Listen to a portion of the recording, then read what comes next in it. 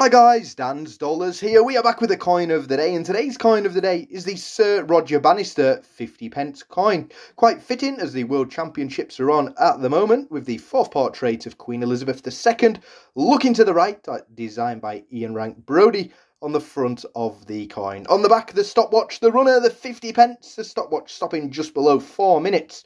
Unbelievable. What an achievement. Comment below if you found this one. Stay safe, and as always, thanks for watching.